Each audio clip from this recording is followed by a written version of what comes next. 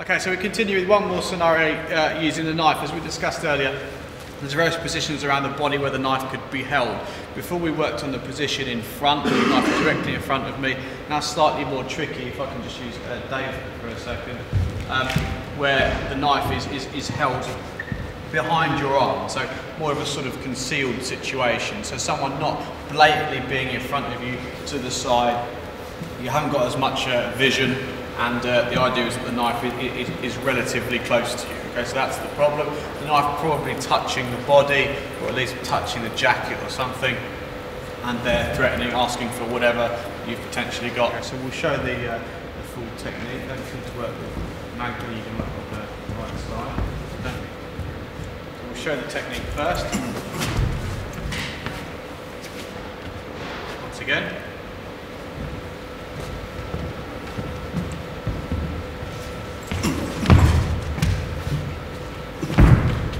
Okay, cool. So let's just talk through what happens. If you can go to the start position. So what happens is that the knife is behind the arm of Mag. That's important to understand. Magda first turns and looks to see what the situation is, and then what she does is make a deflective movement with her forearm, so sending the knife away from her body and her body away from the knife. We spoke about that earlier. At the same time, as quickly as possible, she's going to control Dave's arm by wrapping and hitting. Stop for a second. The idea is wrapping, and she's going to bring her elbow right in close to her ribs.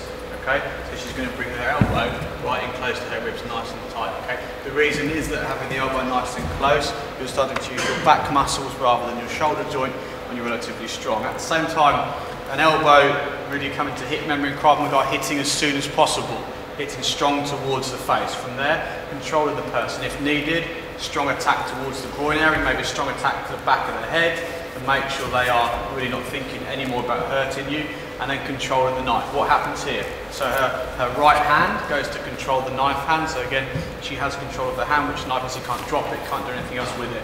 She brings her left hand up to secure the wrist, as we did on the previous technique of taking someone to the floor, and steps away with the knife away from her. From there, controlling him, you see there's manipulation through the wrist joint, the elbow joint, and the shoulder joint. He's facing away, she has control. He's relatively groggy at this moment in time, hopefully, and the idea is then she takes the knife safely, keeps it low, and hides it behind the body. Good, once more, so we'll talk through it a little bit quicker. Good, so she makes her hand a defense with her arm, defense with her body, strong counter-attack, pulls the knife in, got hammer fist, knee, various different attacks to send him down, moves away, keeps control, and takes